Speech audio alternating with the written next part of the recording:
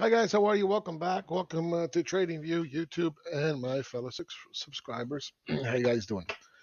All right, so price is what you pay, value is what you get. I'm going to show you a little magic trick. Now, tell me who wouldn't want to be long this chart, huh? Isn't this awesome? Most of you don't even know what chart this is, but it's a beautiful looking chart. This is the Beast, the best Beast 100. It's the Turkish stock market. So, um, how do we determine what value is? Well, it's a simple little trick. It's magic. What you want to do is you want to take the Turkish lira, the dollar Turkish lira, and divide it. So it's the Beast 100 divided by US dollar Turkish lira. And voila. Yeah, there's your value. It's in the toilet. It looked great, right? But it doesn't look that great now. Um, Now, there's again a lot of people like these little memes, and they're fun. They definitely are fun. Uh, for example, in this case, it's well, the best inflation hedge are stocks. Mm, kind of.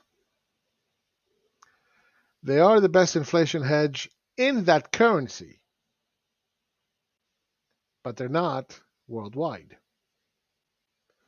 So that's important to understand. Because a lot of people, they like these memes. They sound so good. They're like, oh my God, that's so smart. but, but they don't understand it. So as you saw, yes, the beast did, you know, compensate for all the inflation. True, but when you adjust it for to a world reserve currency like the U.S. dollar, then you get reality, and this is value. So even though the chart looked great, it's not really that great because you got to consider other factors, more fundamental. And I even posted a chart um, where I said, look, it's breaking key area. Okay. It's breaking the key area. But this is the Turkish lira, I'm sorry, the Turkish ETF here in the States. So if I were to compare this to Turk, which is right here, boom, it's identical. Okay. So that's the magic trick. Price is what you pay, value is what you get. And sometimes things are deceiving.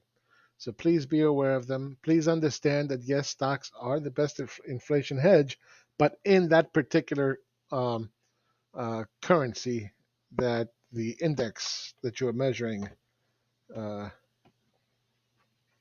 is performing, right? In that currency, but not worldwide. So that's something that you guys should think about when you're especially flying, especially when you're buying international stocks. Now, the nice thing about the ETFs here in the States is that they inflation adjusted for you, so you don't have to do all these calculations. But that's not the point of the video. The point of the video is you got to think more of the fundamentals. Learn how to do your own analysis, and get a better handle as to how the relationship of forex with stocks and bonds and commodities and real estate, how it all plays together to determine what value is. So anyway, neat little magic trick. Price is what you pay, but value is what you get, and they're not the same thing. All right, take care, guys. Talk to you soon. Bye bye.